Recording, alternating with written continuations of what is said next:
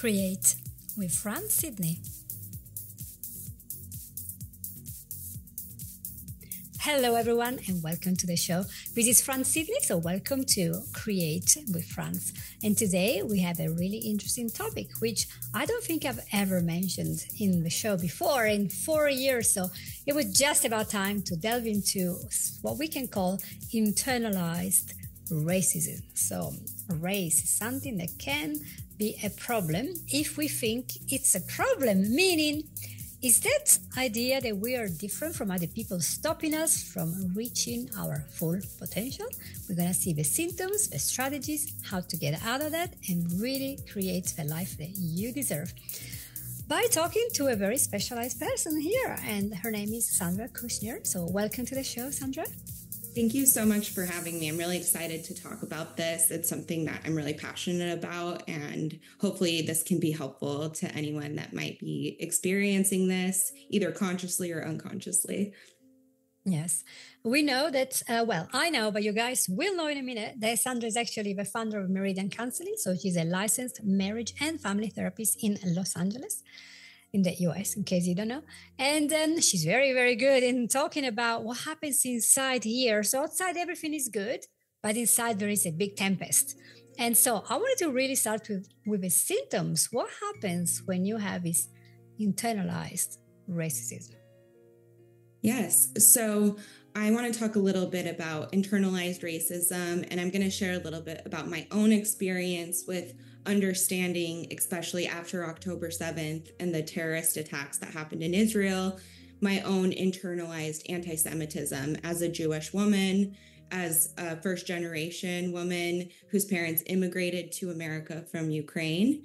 And so for me, October 7th was a very pivotal moment in understanding how this plays out in myself and in my relationships and in other traumas that I've experienced. And it was sort of an eye-opening moment of how these things compound for people that come from marginalized groups or who have generational trauma in their family system or because of their race or culture.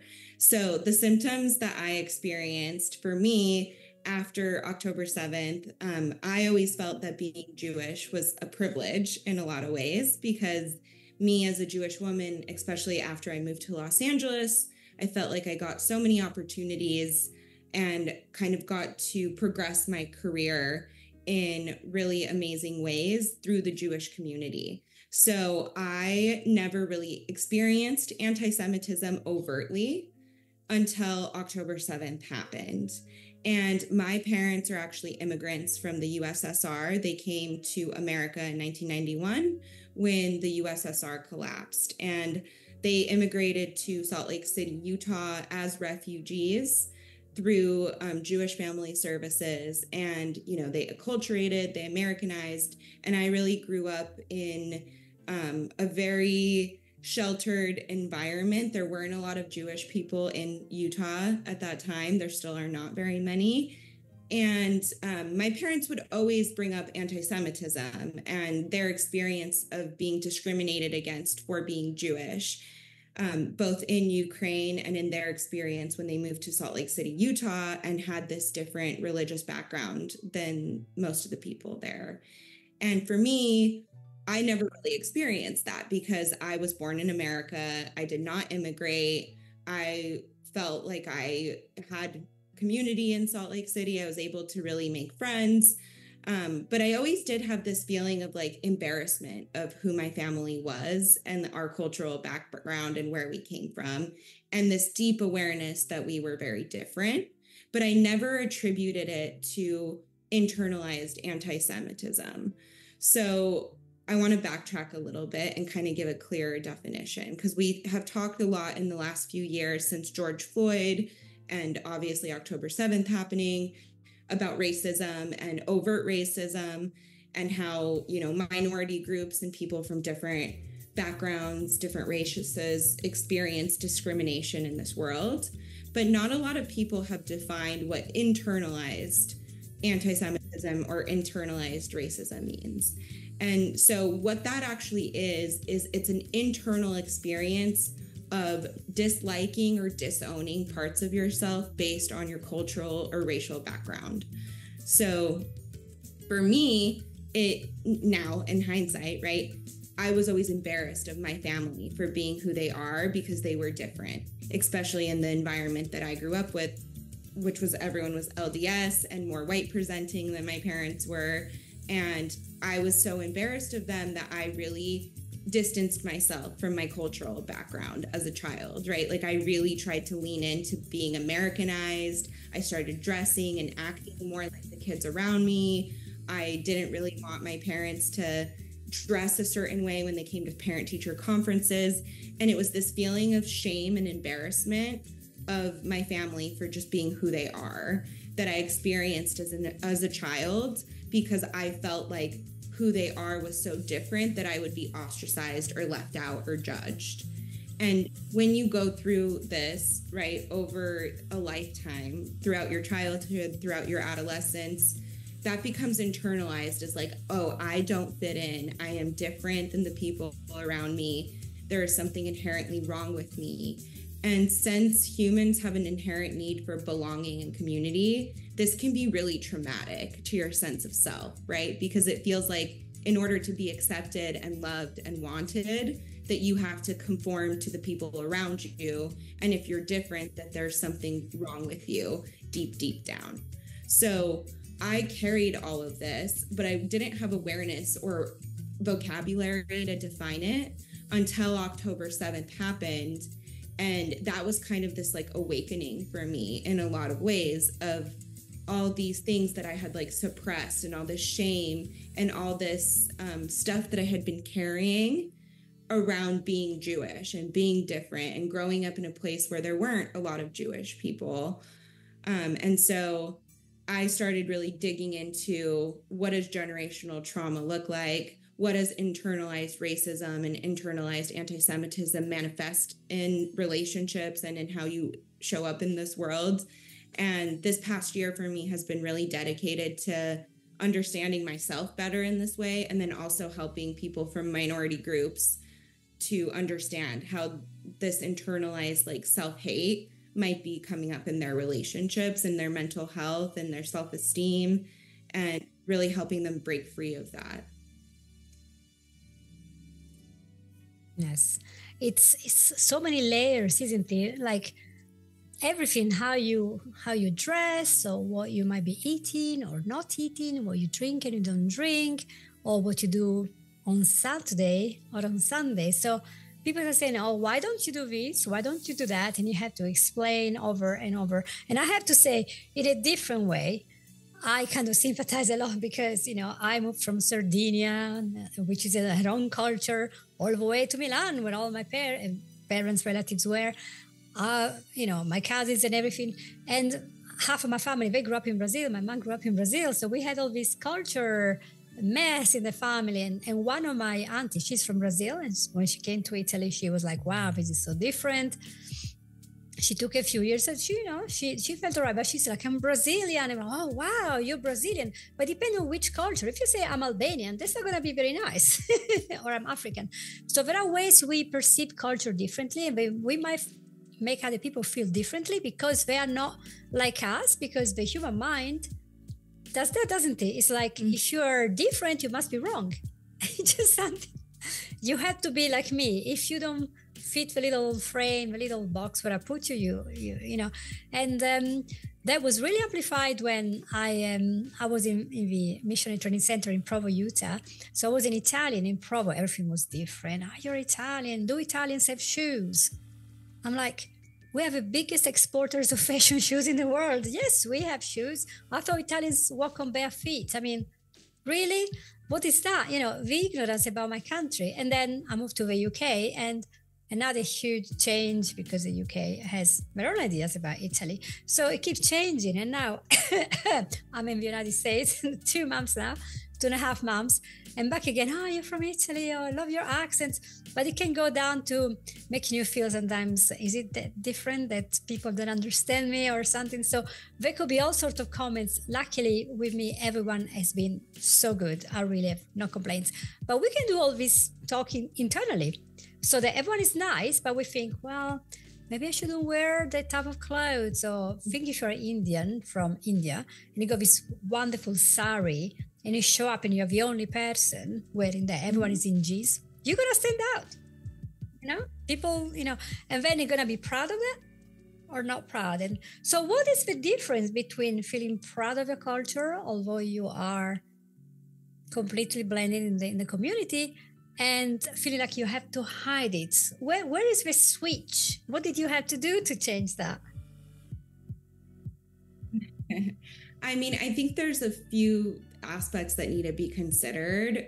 I think as a child or as a teenager, you have a bigger need in order to blend in and fit in. A big need, right, for teens especially, is belonging, right? Like they want their friends to accept them, they want to fit in. And so I think it depends on like what age or which developmental milestone you're in when you are someone that comes into a place where no one is like you, right? And the messaging that you get, like, oh, my family eats different food than all my friends, or my family dresses different or has a different accent, right? And depending on where you're at in your own personal development, right, it can manifest differently. Obviously, even for adults, it can be hard, right? If you come from a different culture, you have an accent, or you move to a place where there's not a lot of people that look like you or understand your background and where you're coming from, and you start a job, you might have some anxiety around that. But at that point, when you're an adult, you usually have a stronger sense of self, right? You've lived more life. You've been able to, your brain's developed, you've had more experiences. Usually by the time you're an adult, you have a little bit more confidence and grounding in who you are, and a little bit more appreciation for where you come from and your differences. But for kids and for teenagers, right, it's very different. They're still figuring out, who am I? How do I belong in this world? How do I relate to the people around me, right? And they can be very embarrassed of being different because all they want is to fit in and be accepted. And so I do think it depends where you're at in your own personal journey of like personal growth and development and life stage of how this shows up in a lot of ways. But what I do think in order to overcome it, right, is to, from an early age, if you are someone that is an immigrant or from a different racial background or from a different religion in a place where there's people that are different from you, I think it's very important to have those conversations with radical honesty and radical openness in your family, right? So if you have children or you have teenagers and you move to a place where other people don't look like them, it's important to hold space and talk about, what is your experience at school? Like, what feelings come up for you? Like, do you feel like your culture is accepted by the people around you or not, right? And I think that responsibility lies on the adults in the family, right? To hold space for the child or the adolescent's experience and to empathize with, like, it's hard being a teenager. It's hard being a kid. It's hard being in a place where you look and are different than the people around you, and to validate that while also instilling like a pride and understanding of like your cultural history and how there are places in the world where you do belong and people do look like you. And that's something that you should be proud of, right? Not ashamed of, right? So it's kind of that balance of both. And what I have seen a lot, both as someone who's first gen and has immigrant parents and also as a therapist, is there is a problem that happens when the parents themselves also have internalized racism, right? So they have their own guilt or their own shame around being different, right? So they aren't able to have those conversations and they aren't able to hold that space in order to help their children process this experience, right? Because they themselves are uncomfortable with the differences that they have from the people around them. And so this is why it's so important to become aware of, like, do I have internalized racism towards myself as an adult, right? So I now see after October 7th that I did have internalized anti-Semitism And that if I had moved to a place where there weren't a lot of Jewish people, I probably wouldn't be able to have these types of conversations, because I would be kind of disowning and moving away from my own discomfort around this topic, right? And the only way to really understand it is to give it space and give it empathy, and to hold space for the pain and the rejection and the trauma and the layers of historical discrimination that people from marginalized groups have experienced, right? And to allow yourself to grieve, not just for yourself, but to grieve for your ancestors, and to grieve for your parents and your grandparents and historical people in your family lineage that have gone through discrimination and trauma. I love that. Walk with a story. You know, when you were talking about this, and I was just thinking about my own ancestry. I realized many years ago, way before I joined the LDS Church, so my family was a Catholic, and my mom had this really big prompting of looking up her family history and see who's in my family from this side and that side. So she spent an inordinate amount of time looking up where the family came from, and she found a lot more info from my father's side. Yeah. And so as my mom was doing this research, she found out that the brother of a grandfather of my dad had emigrated to Argentina in the 1900s. And so they went, oh, there's a new family. So they went in Olsai, which is a small town in Sardinia, where my dad was from, and they did some research. And somebody said, oh, yeah, because they know the genealogy of everyone. Yeah, these people went to Argentina so many years ago. Here's the names. So my mom did all this research, and she found out we have over 100 living Argentinian relatives, all from Olsai, this tiny town. And so they got in touch. They found out where they are. They went to see them in Argentina, and lo and behold, these people, so basically a century after emigrating, they had all the Sardinian recipes, the new Sardinian language. They had the costumes, they had all the food and the habits, and it was like, these are just the Sardinian people on holiday here, you know. It's just mad. And it was so good for my parents to see that they kept the heritage, kept the language, kept so much stuff, although Spanish was their first language, you know, Argentina. And when they came around, they went to Sardinia, also they came to Tuscany to see us. It was just as if we were always been, you know, we've always been in touch. It was just your blood is calling, but they were completely integrated in the Argentinian society, and yet they knew exactly how to cook seadas and cipulas, all the stuff you buy in Sardinia. It was amazing. They knew the songs. I think some have harmonium, fisarmonica in Italian. It was incredible. And so I think these are very strong connections. And even so, we can make that connection with ourselves, with our ancestry, because very important, in my opinion, the ancestors are not very far. They're there. We can see them, but they're still there. And energetically, they want us to be happy and to love who we are. Because if you don't love yourself, you're going to become ill. You're just not going to be well, aren't you? Because you love part of yourself, and these are in yourself the memories of these people. So energetically speaking, we need that love and that acceptance, because when we hate, things are not going to well. So I'm really thankful that you brought this. You know, it's a very deep, heartbreaking thing to hear how much pain there is when we reject who we are and where we come from. Because there's nothing wrong in being from another country compared to somebody else. Who cares? What's the problem? Yeah.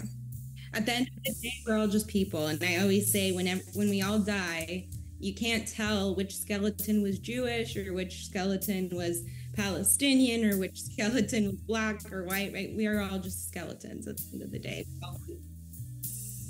100%. And I think like there's a lot of like ego in focusing on our differences instead of our similarities, which is, in my opinion, leaning into our soul.